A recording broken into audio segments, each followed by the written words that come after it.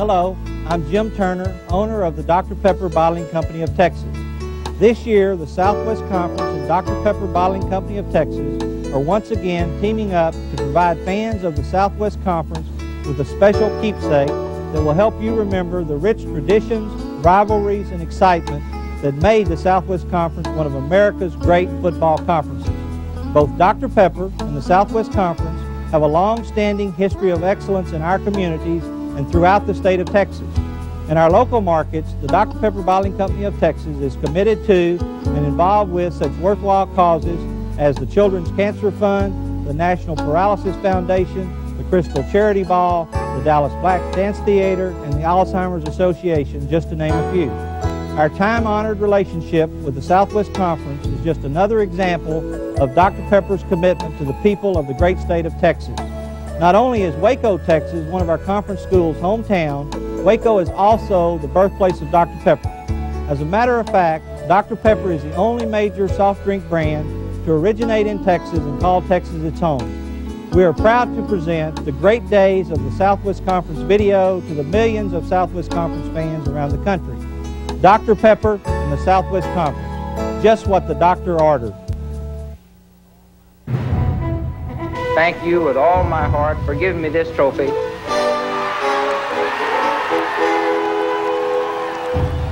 You deserve to be number one, and that's what you are. Forward to the goal line. Davis, touchdown!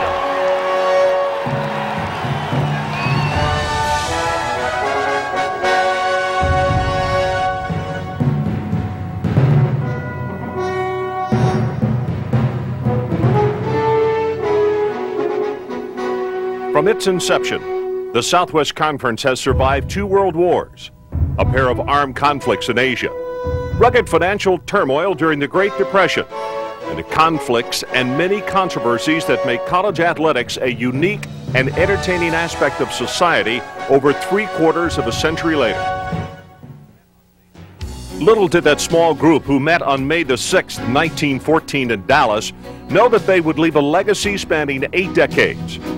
When this first organizational meeting was held, representatives of the University of Arkansas, Baylor, University of Oklahoma, Rice, Oklahoma A&M, Southwestern, the University of Texas, and Texas A&M formed what was to become the Southwest Conference. A young conference looking to the future, setting the standards and traditions that would span 8 decades. A conference which would define sports for many generations to come. The nation's 5th oldest was born.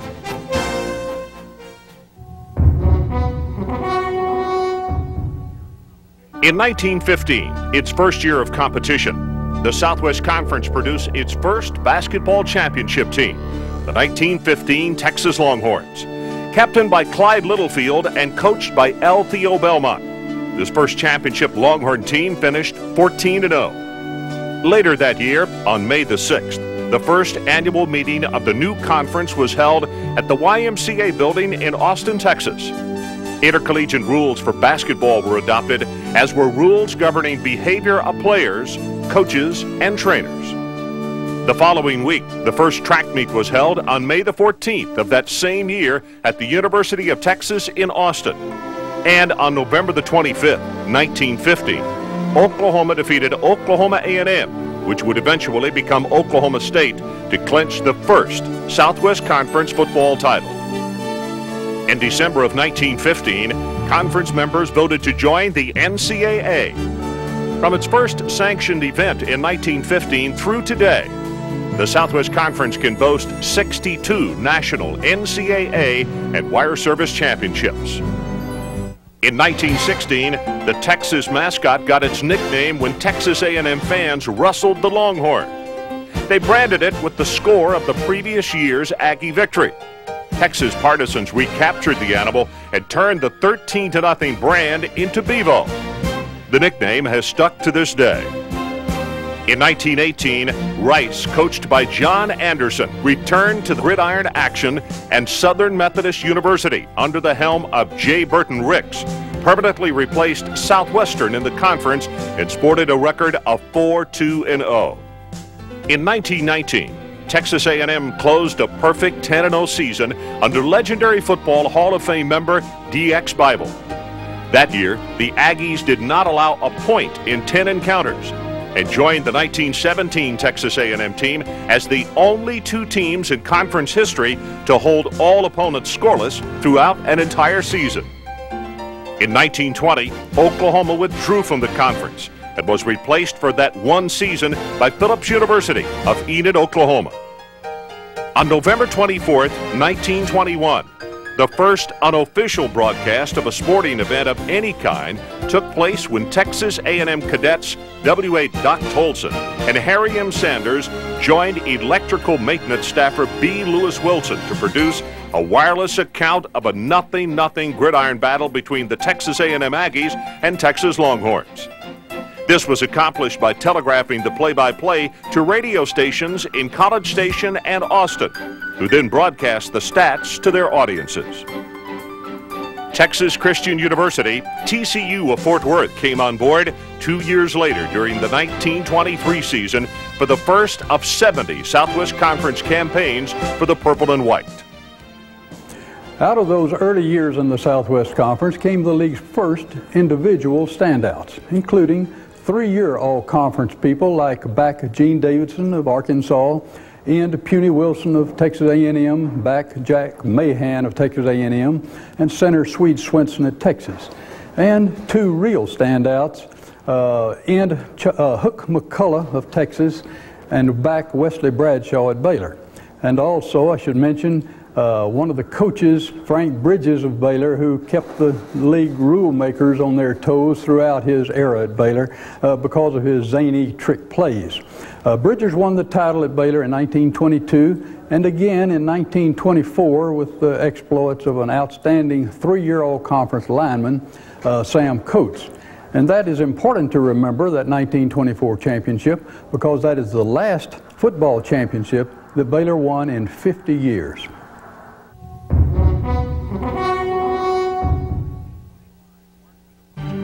1925 marked the departure of Oklahoma A&M, and with the cooperation of the Southwest Officials Association, game officials and their specific assignments became part of the conference.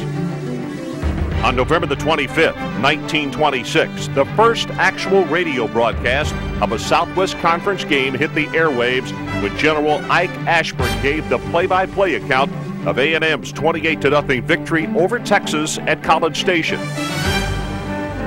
1929, the year that the country will always remember for the stock market crash, had seemingly little effect on Southwest Conference play. In fact, they enjoyed their finest year ever against non-conference foes. That year, Southwest Conference teams went 27-4-2, the all-time highest out-of-conference winning percentage. In 1930, one of the greatest linemen of the Southwest Conference first 25 years, Barton Bocce Cook of Baylor, became the first consensus All-American. 89 others would follow in his footsteps up to the 1995 season. In 1934, while the country was still digging its way out of the Great Depression, the Southwest Conference made its first big impact on the national scene. On October the 6th, Texas, coached by ex-Notre Damer Jack Sheffey, defeated Notre Dame 7-6 in South Bend. On that same day, Rice blanked Purdue 14-0, and Southern Methodist tied a highly regarded LSU team 14-14. These events launched the Southwest Conference into the forefront of college football. By 1935, the Southwest Conference was producing teams that were really winning recognition coast to coast. But even before that, the league had come up with some individual standouts that no one could overlook. For instance, in 1927, TCU had an all-conference end named Rags Matthews. Rags played in the famed East-West Shrine game in San Francisco that year and played so well that a dozen years later, a San Francisco sports writer said that if permitted to pick an all-time, all-Shrine game, his first choice would be Rags Matthews. Texas A&M had Joel Hunt, a marvelous running back, and SMU had Gerald Mann. And those two played so well that they became famed as the 2 lost All-Americans. That is, that they didn't make any of the official All-America teams, but they were true All-Americans. Arkansas had the league's first player to win some sort of All-America recognition in End Ware Schoonover, who once caught 13 passes in one game. And then in 1932, the league celebrated maybe one of its great team showdowns, TCU versus Texas. Texas had 3 all-conference backs that year: Harrison Stafford, Bon Hilliard, and Ernie Coy. But TCU had 6 all-conference linemen headed by All-America Johnny Vaught.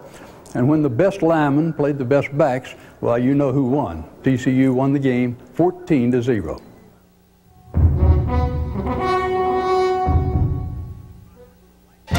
The decade brought to the conference the likes of Madison Matty Bell, who coached 3 of the Southwest Conference's most illustrious programs to prominence over a 3-decade period. His 1935 Mustangs won the national championship with a 12-0 regular season mark. He gained notoriety by guiding SMU to 4 conference titles. He also coached the Southwest Conference's only entry in the Rose Bowl when SMU faced Stanford in 1936. I think what my dad would once said about his position with the Southwest Conference was that when he came to SMU in '34, he had an opportunity to do something really wonderful with a number of young men that were absolutely superior. Bobby Wilson, Harry Shuford, Bob Finley. Some of those guys were just the neatest, greatest guys who went on to become wonderful citizens for Dallas. And then in 1940, when they shared the championship at the Southwest Conference, and of course going into the Navy during the World War II was a little respite there, but when he came back he had Doak Walker and Kyle Rote and Dick McKissick and Paul Page and all those persons that were such wonderful, wonderful people for SMU and for the citizens that couldn't always be on the football field, but were people who wanted to play and wanted to have a good time. So I would have to say that he would think that he would want everyone to understand how lucky he was to be included in this group of people. In 1936, the Heisman Trophy was named for John Heisman, who coached Rice University during the 1920s and said to his everlasting discredit, "You'll never have a great football team played by the Southwestern teams because the climate will not permit it." Little did he know that 5 players from the Southwest Conference would win the very award named for him. 1938 marked the year that TCU beat SMU 20-7 to clinch the national championship. TCU was led that year by Lil Davy O'Brien, who was 5'7" and weighed only 140 pounds. O'Brien became the first Heisman Trophy winner of the Southwest Conference that year and the first Heisman winner west of the Mississippi. The silver anniversary of the conference, 1939, produced an Associated Press national champion in Texas A&M with an 11-0 record under Coach Homer Norton. Norton's so-called screwy defense used odd-man lines and blitzing linebackers, a tactic that held opponents to an amazing 1.71 yards per game, an NCAA record. To add emphasis to their super season, the Aggies then defeated national powerhouse Tulane 14-13 in the 1940 Sugar Bowl. In 1941, a pact between the Southwest Conference and the Cotton Bowl became a milestone in collegiate athletic history. This gridiron classic between the conference champion and a national power has produced battles for national supremacy and an always entertaining contest on New Year's Day. Until 1994, it was the oldest continuous contractual agreement between a bowl game and a conference. In the first Southwest Conference sanctioned Cotton Bowl on January the 1st, 1941, Texas A&M accepted the invitation to play 12th-ranked Fordham. The first Southwest Conference champion in the postseason classic, the Aggies rode a 62-yard scoring pass on the hideout play from Marion Pugh to Bama Smith to key a 13-12 victory before a sellout crowd of 45,507, the largest to see a game in the Southwest up to that time. For 2 seasons, 1943 and 1944, a manpower shortage caused by World War II forced Baylor to cancel its football program. In 1944, Coach Dutch Meyer's 3-1-1 TCU Horned Frogs defeated Texas despite the play of talented freshman quarterback Bobby Lane. By 1944, the country was at war. Baylor had dropped football temporarily because of a manpower shortage. TCU had won the national title in 1938, Texas A&M in 1939, and in 1941, Texas fielded one of the great enigmas in conference history. That Texas team was undefeated and untied through its first 6 games, became #1 in the nation, never gave up more than 14 points, never scored fewer than 34 points, and 14 of its players that year, or that week, were featured on the cover of Life magazine. It came to Waco to play a crippled Baylor team and was favored by up to 50 points. Well, Baylor tied that game 7-7, and the Longhorns were so stunned that the next week they lost to TCU, leaving their fans to wonder what in the world ever went wrong with the 41 Longhorns.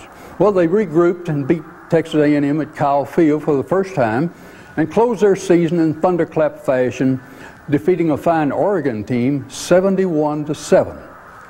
However, something happened the next day that took a lot of the spotlight off that game. The next day was December 7, 1941, Pearl Harbor.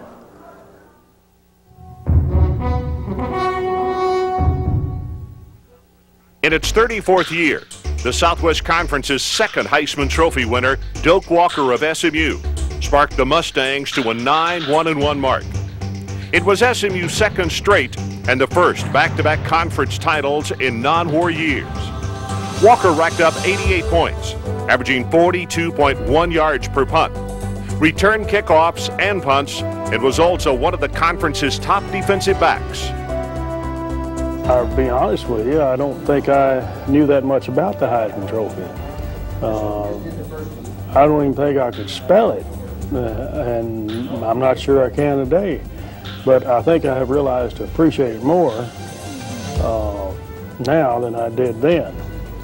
In the latter years, of course, the media at that time was oriented east, and we didn't have television. And the way I learned about it was through a telegram that went to Lester Jordan and Matty Bell, and then I think I was gone hunting or something and got back Monday, and they told me that I had won the Heisman Trophy and that I would be going to New York to receive it. And well, I was happy with the trophy, but I don't think I knew the magnitude of it then as I have learned to accept and enjoy today. Forever linked to Walker was his teammate Kyle Rote. Rote shared Walker's speed and agility and had a knack for open field running. Though Walker earned a Heisman, to those that saw him play, Rote was a legend in his own right. In 1949, one of Coach Jess Neely's most outstanding Rice teams went unbeaten in Southwest Conference play. With the passing of Tobin Rote and the receiving of Froggy Williams, the Owls went on to cap their season with a 27-13 win over a rugged North Carolina team led by Charlie Choo-Choo Justice in the 1950 Cotton Bowl. Rice ended the season as the Associated Press's 5th-ranked team with a 10-1 record, and Froggy Williams became an All-American that year. In 1953, Rice and Texas battled for national and conference supremacy as the Owls and Longhorns tied for the conference's top spot. With a win over Texas, Rice headed for the Cotton Bowl to face Alabama, site of the most famous play in Rice football history. Leading 7-6, Rice halfback Dickie Magel took a handoff at his own 5 and raced around right in. With his blockers clearing the way, Magel appeared to be on a clear path to the end zone. As he approached midfield, Alabama captain Tommy Lewis ran onto the field and knocked Magel to the ground. Magel was awarded a 95-yard touchdown, the longest in Cotton Bowl history. Later, Lewis apologized to Magel and the Rice team at halftime. The play overshadowed Magel's amazing 265 yards on 11 carries, an incredible 24.1-yard average. In 1954, Coach Bowden Wyatt's second Arkansas team edged SMU for the conference title and allowed only 114 points in 11 games. The Razorbacks went on to the Cotton Bowl that year and played Bobby Dodd's Georgia Tech Yellow Jackets. Dodds was assisted that year by a young coach, Frank Broyles, who would take the helm at Arkansas in 1958. In 1956, Texas A&M's Jack Pardee was the embodiment of every small-town Texan's dream, going from six-man football at Cristobal to defensive mainstay for Bear Bryant's Texas A&M Aggies. But while Pardee gained fame as a linebacker, he was a pretty fair fullback too, scoring the clinching TD at A&M's first win ever at Memorial Stadium. It was the only time a Bryant-coached team beat the Longhorns.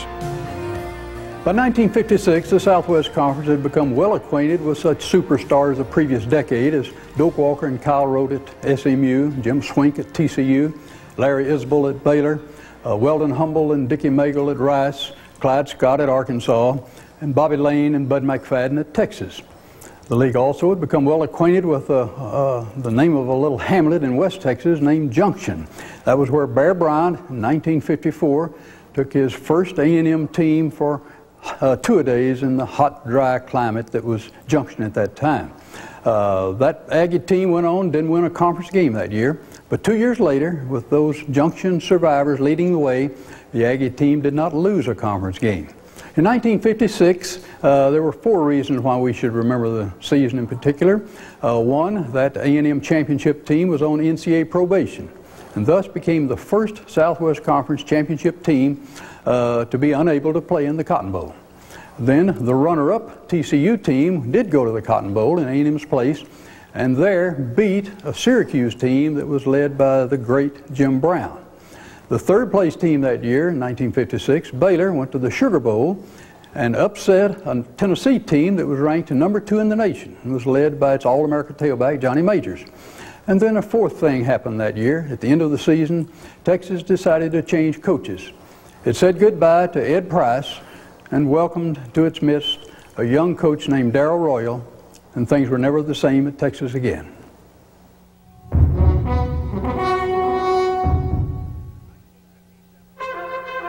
'1957 was a great year for Bear Bryant's Aggies. It produced the conference's third Heisman Trophy winner, John David Crow.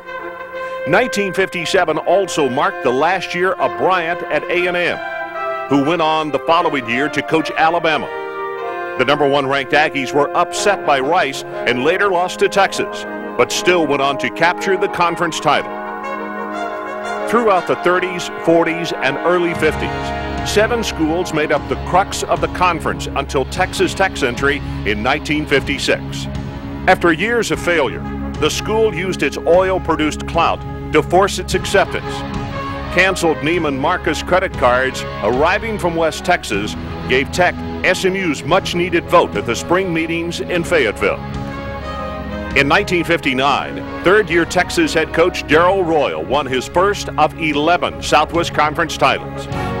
In 1963, Texas captured the first of 3 national championships under Coach Royal and capped that honor with a rousing 28-6 Cotton Bowl victory over a Navy team led by Heisman Trophy winner Roger Staubach. You know, the first time, I didn't know what was happening. I didn't know how important the national championship was. I was just trying to win the next ball game. Then after you hear national champs, it sounds pretty good. So the second time that you pick one up, it's a little more satisfying. In that championship season, Texas was led by consensus All-American Scott Appleton. He anchored a Longhorn defense that allowed only 80 rushing yards and 7 points per game in that impressive season. 1964 marked great seasons for both Darrell Royal's Longhorns and Frank Broyles' Arkansas Razorbacks. Arkansas went 11-0 that year and then beat Nebraska in the Cotton Bowl to share the national title with Alabama. The Longhorns of Texas were 10-1, suffering their only defeat to Arkansas by a score of 14-13. The Horns then went on to defeat top-ranked Alabama in a 21-17 thriller in the Orange Bowl. No question, the dominant Southwest Conference teams of that era were Texas and Arkansas, and the games they produced quickly became known as classics: 1960, 1962, 64, 65, and later on. But there were some other games that were truly unforgettable as well. One came in 1963, SMU taking on a Navy team that featured Roger Staubach, and the game was played on a Friday night before the Texas-Oklahoma game the next day. In that game, SMU was the great underdog, of course, but the Mustangs did win the game 34-28, and it was a contest that was unforgettable. In 1963, Texas was the national champion, but the Longhorns had to survive two particularly narrow escapes. One of them came in the 1963 game in Austin against Baylor, when Baylor had two All-Americans, Don Truitt, quarterback, and Lawrence Elkins at end, and it took a last gasp interception in the end zone for the Longhorns to survive 7-0.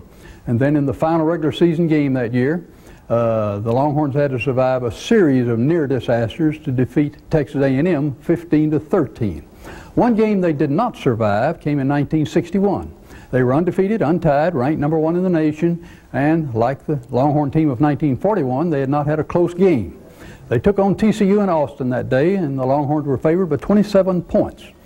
But their great running back, James Saxton, their tailback, was knocked out of the contest early, and then TCU used a tricky pass play from Sonny Gibbs to Buddy Isles to score a touchdown and knock one of Darrell Royal's greatest Longhorn teams out of a national title.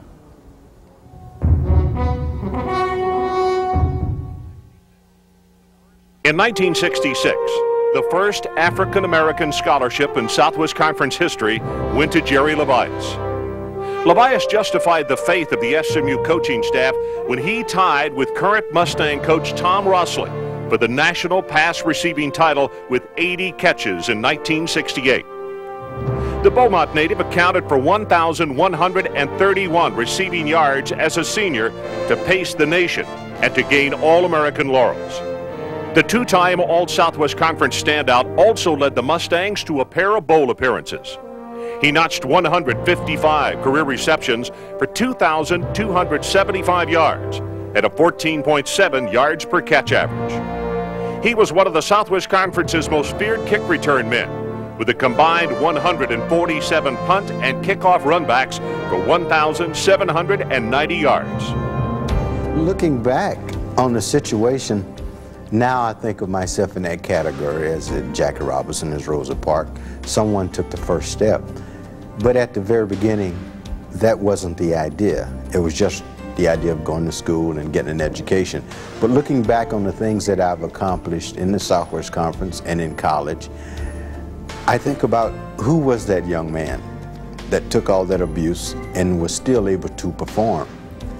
And looking back on the things that I went through, it helped make me stronger as an adult now, because I can become more focused. And I don't see evil, and I don't see a lot of the prejudice that still exists in a lot of people. I only look for the good. And I try to give that back to some of the youth and some of the people that I meet every day now. In 1968, a six-year dynasty at the top of the Southwest Conference ladder began for Texas as the Longhorns earned a Cotton Bowl berth over co-winner Arkansas by virtue of a 39-29 explosion at Austin. Both teams later impressed fans and pollsters alike, with wins over Tennessee 36-13 in the Cotton Bowl by Texas, and Arkansas defeating Georgia 16-2 in the Sugar Bowl. You know, I hear people that say they have goals and what their goals were, and after their success, they said they talk about setting goals. I never set any goals ever, and you know, try to do better the next day. But as far as what I thought would happen to me, I thought upon graduation from college, I would be a high school coach. I'd be lucky to get in a good, solid, well-attended high school, and I figured I'd be a high school coach. Things just happened, and got breaks, and I moved along, played for an outstanding coach, and Bud Wilkinson at the University of Oklahoma, and we were in a new offense at that time, which I was quarterbacking, and it was called the split T. And so I got jobs and assistants in college because I'd played quarterback for Bud Wilkinson, and they were looking for someone that knew something about the split T. They didn't necessarily pick me. They picked a player of Bud Wilkinson's who knew something about the split T. And that gave me my first start in college. But as far as predicting or setting a goal, or I always said I just scratch where it itched, and you know, if it's scratch here, scratch it. You know, it's there, scratch it. Patch, move, live from day to day. I never organized 2 practice sessions in a row. You wait until after you've played and practiced one day, and then you make your next practice session to cover things that you weren't doing poorly and were doing poorly. But as far as setting out to win X number of games or win so many conference champions or become a college head coach, I never have been a goal setter. I've noticed these people that have success, and they say my goal was to be here at a certain stage and there at a certain stage. I don't know how they're that bright. I don't know how they can see into the future. On December the 6th, 1969, the Great Shootout. The game that looms as one of the greatest and most hyped confrontations in conference history. Texas came back to score twice in the fourth quarter to defeat Arkansas 15-14.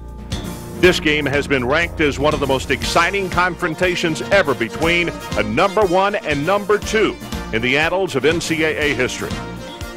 By the time the 1974 season rolled around, Texas had won or shared 6 straight Southwest Conference championships.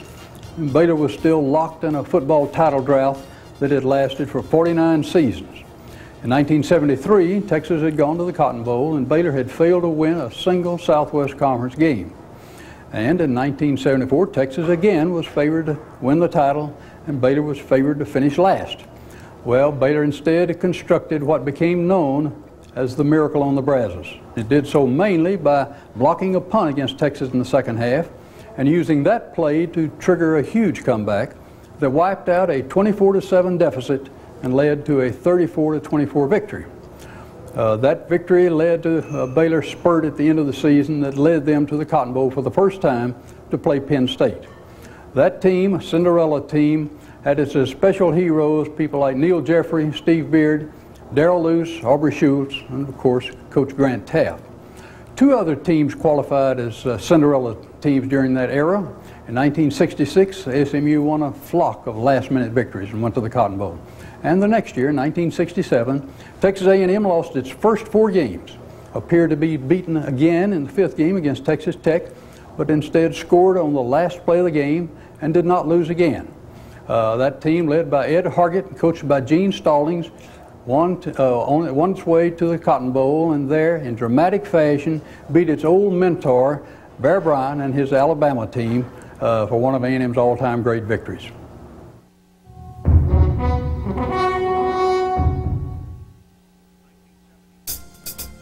'1976 marked Houston's first year of competition in the conference, and incredibly, their first Southwest Conference title. The Cougars' Wilson Whitley won the Lombardi Award that year and was named Southwest Conference Player of the Decade. In 1978, upstart Houston won its second conference gridiron championship in 3 tries by squeezing out a 7-1 mark over 6-2 Texas to prove that they were capable of competing strongly in the Southwest Conference. Well, there's no question that it was an extremely significant year, our first year into the conference, because the alumni and really the team and coach and everybody have been waiting for it for a very long time. So emotionally, I think I probably did less getting a team up that year than I'd ever done in my whole life, because you didn't have to do anything. What you had to do is keep their feet on the ground. And we had some great leaders in Whitley and Belcher and Paul Humphrey, which was a necessity. But really, to try to gauge what something like that means to a program is difficult. It provides you an acceptance in your recruiting situation that you had to have. It provided, it got rid of the BO, in the state. And also, an exceptional amount of significance was attached to it outside the state of Texas and outside the Southwest Conference. So that first year was very, very meaningful to the program and, of course, to the coaches and players. And in a game that would again showcase the competitive and wacky spirit of the Cotton Bowl, Coach Bill Yeoman piloted the Cougars to a 34-12 advantage over rugged Notre Dame through 3 quarters of the frozen 1979 Cotton Bowl.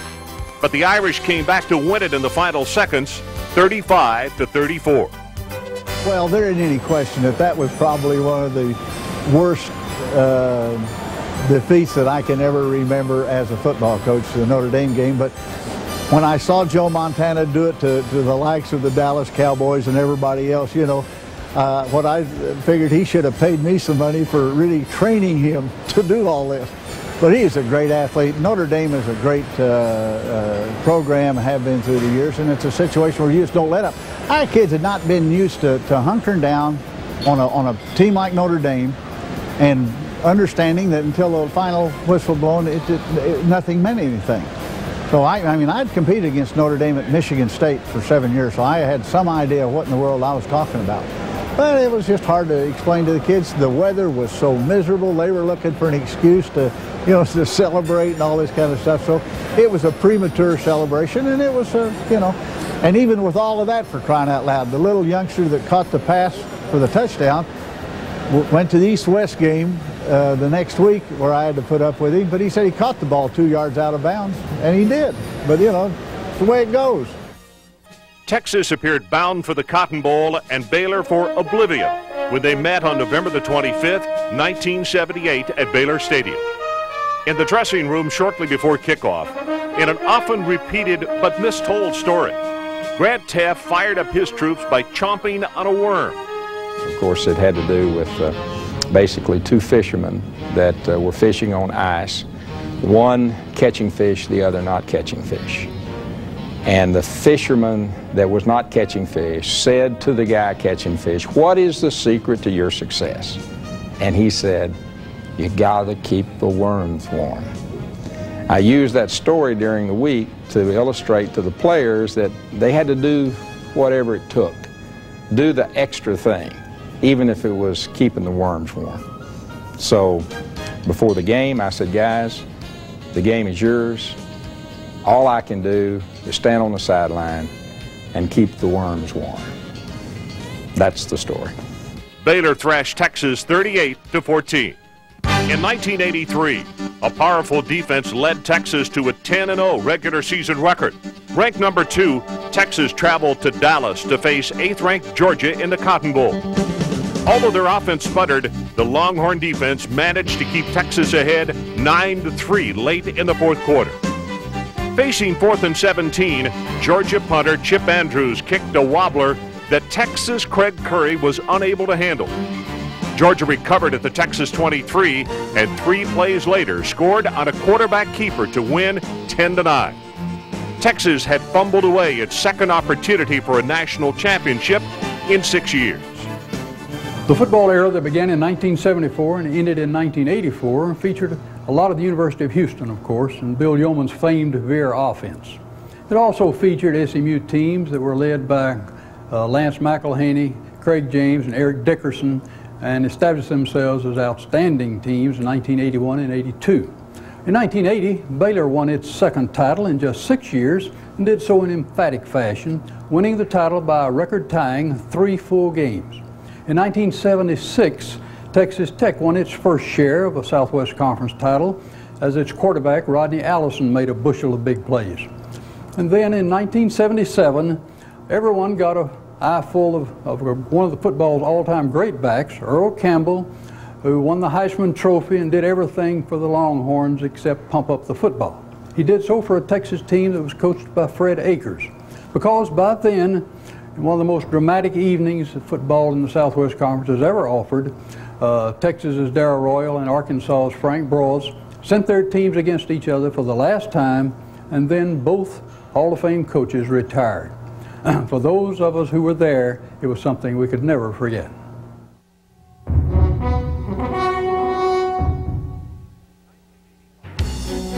'85 marked the resurgence of Texas A&M as a Southwest Conference power and began a decade of dominance for the Aggies. Jackie Sherrill's troops finished 10-2-0, with their only losses coming in the season opener to 20th-ranked Alabama and a heartbreaker to Baylor in Waco. Making their first Cotton Bowl appearance in 18 years, Texas A&M faced 16th-ranked Auburn, armed with Heisman Trophy winner Bo Jackson. Jackson gained 129 yards on 31 carries, but was stymied at the Aggie goal line at the beginning of the fourth quarter. A&M then pulled away to a 36-16 victory. The Aggies became the first Southwest Conference team to average 200 yards per game, both rushing and passing.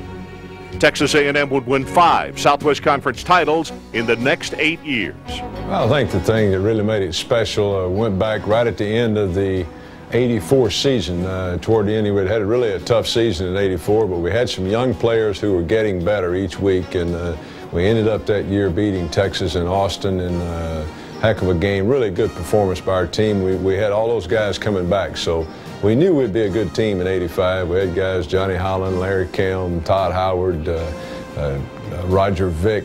We had Bernstein, we had Kevin Murray. It had just a real collection of athletes on both sides of the ball, and we knew we'd be good that year.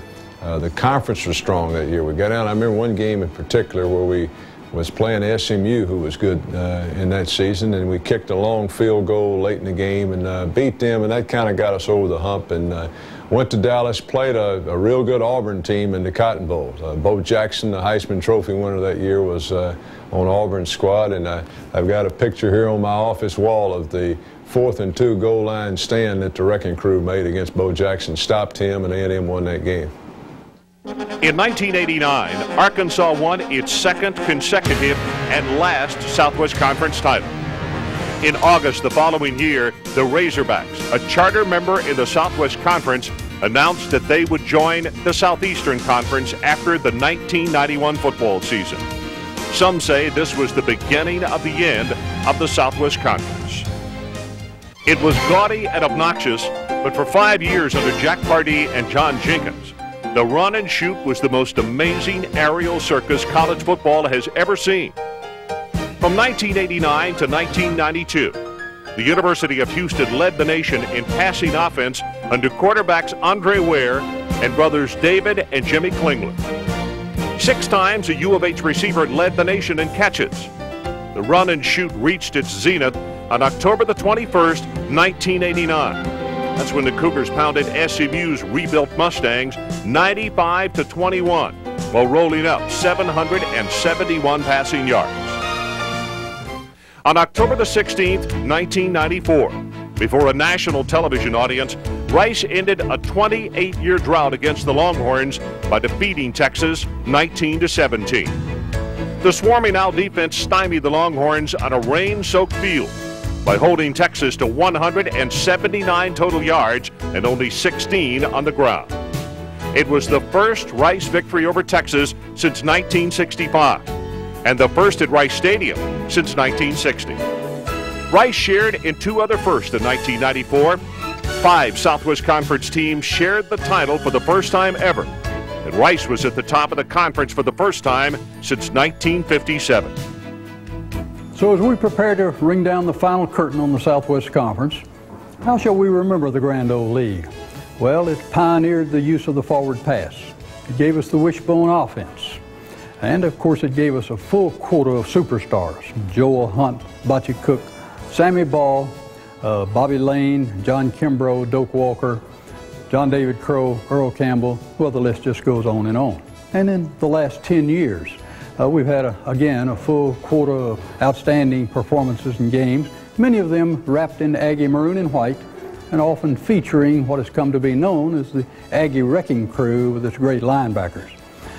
We should note that if not for the Arkansas teams of 1988 and 89 and the Texas team of 1990, Texas A&M would have won 9 straight titles. And they're saying that the best is yet to be. Certainly for Coach R.C. Slocum, dynasty has become a favorite word.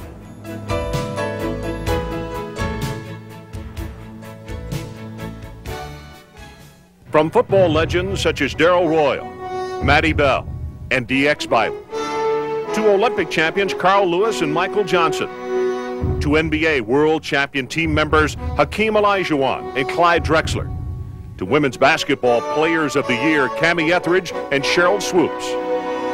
The Southwest Conference has produced many exciting moments in intercollegiate athletics. Throughout 80 years of competition, the Southwest Conference, with its many great athletic programs, has provided many thrilling memories in all sports. Yet to many, football is definitely its legacy.